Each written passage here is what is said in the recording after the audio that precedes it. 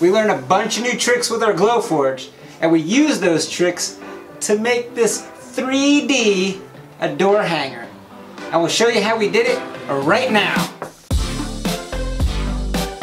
What is up? Welcome back. Do you like to do it, build it, or make it?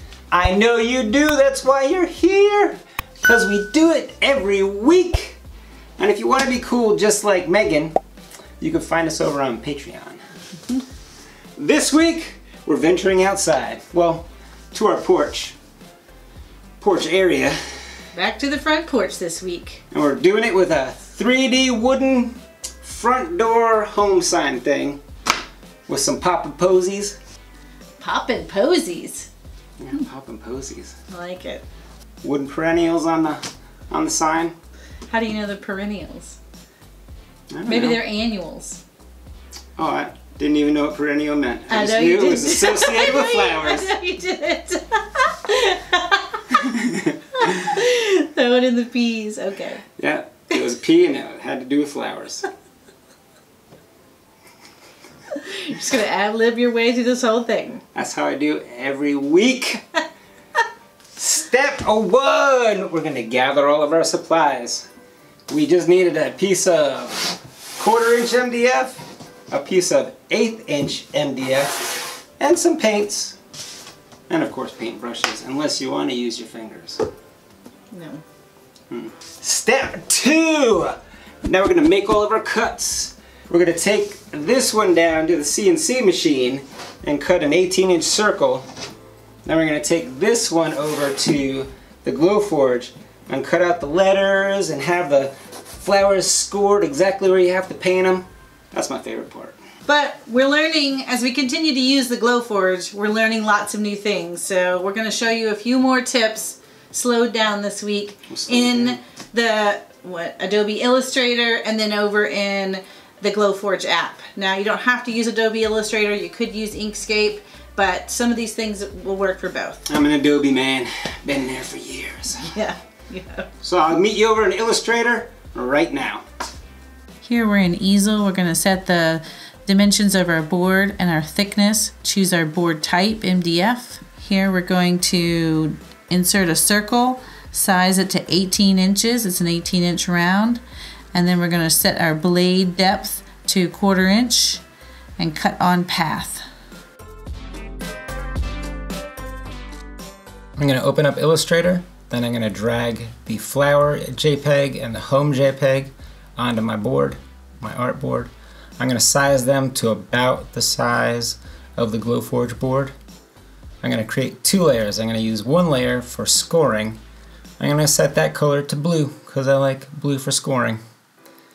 And my other layer is going to be red, and I'm going to call that one cut. Now I'll be able to separate the 2 layers that I want to do. I'm going to select home. I'm going to use the image trace tool to trace it. I'm going to use a default setting of black and white mode. It's just black and white. Then I'm going to expand it, ungroup it. Then I'm going to select the background. I'm going to select same appearance and hit delete. That should delete anything that was white.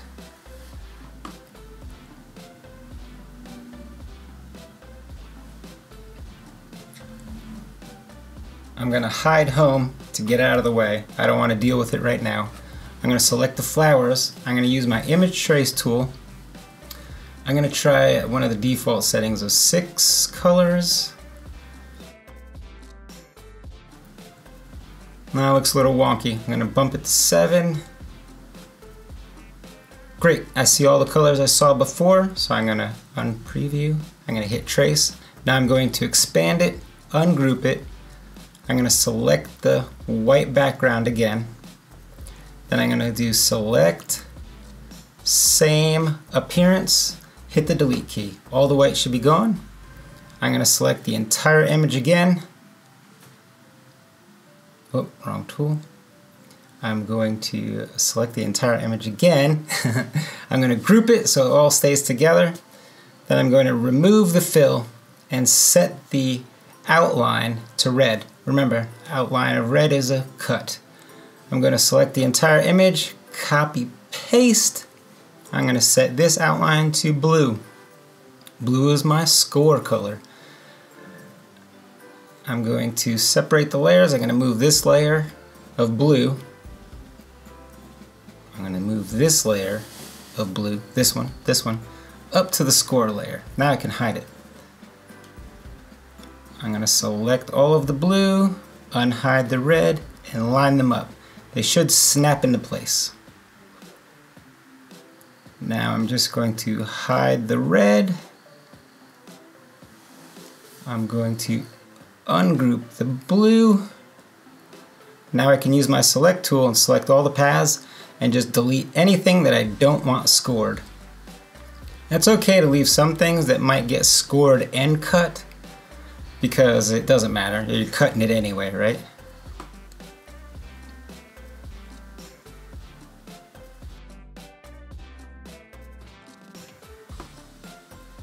I'm going to unhide the red.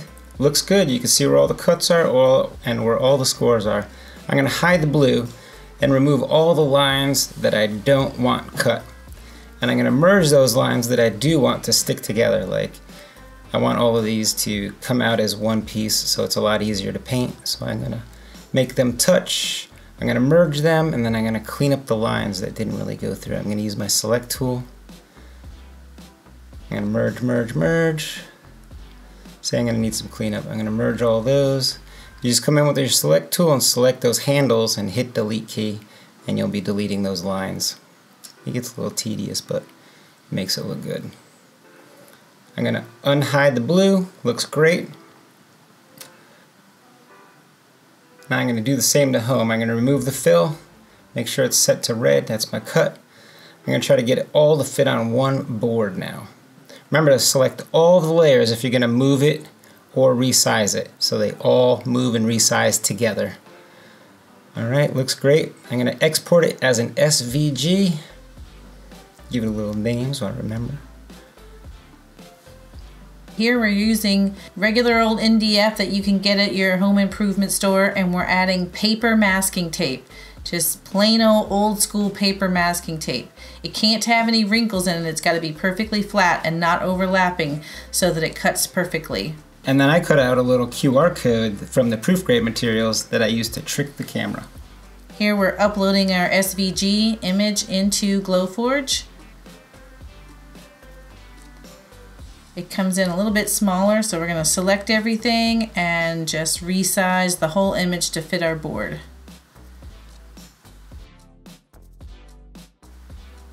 And notice here that home comes in gray and not red.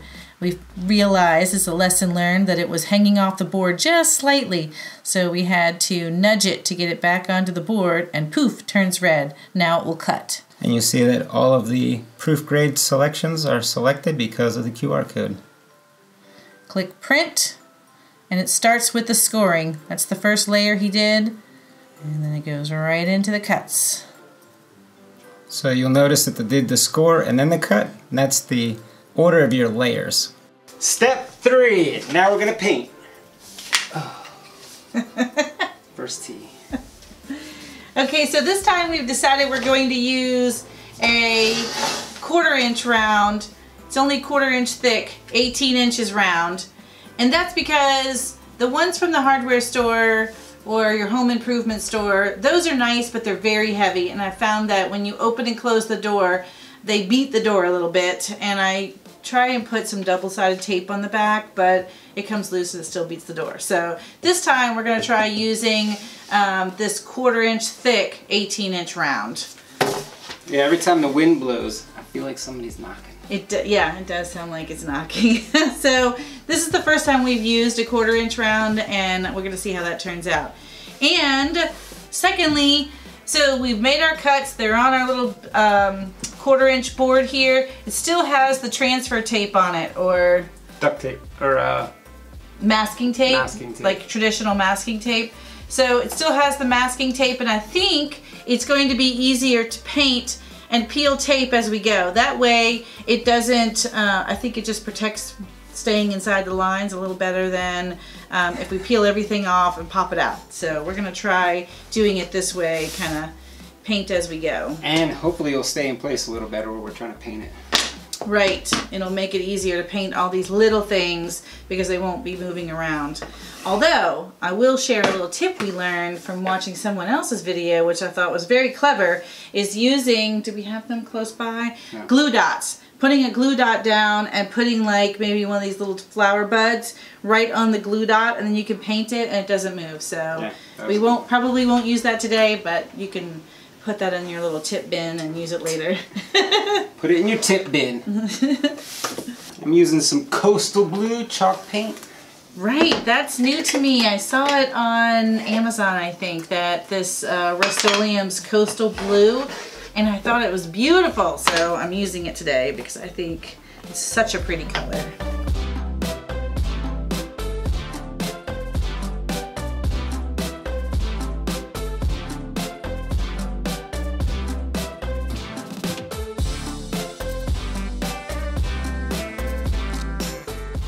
Okay, so it did still bleed down the sides a little bit, but we have a trick for that. Use a little Sharpie and then you can clean up the edges with the Sharpie marker so that they stay black. Or you could just be a better painter than we are. Step 4. Now we're going to glue it to the board. We're going to use my favorite glue. That's sarcasm. E6000. It's like glorified rubber cement. And thanks to your tips, we're going to do a combination of E6000 and hot glue, so it'll make it stick down, stay down, and stick right now.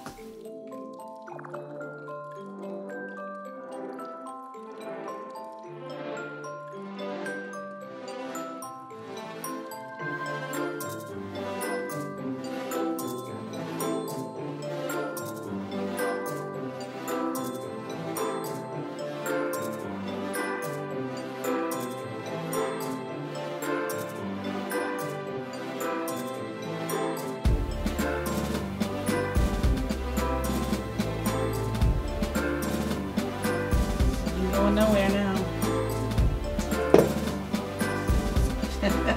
Bam! That took some, oh my goodness. Oh my goodness. Whoops.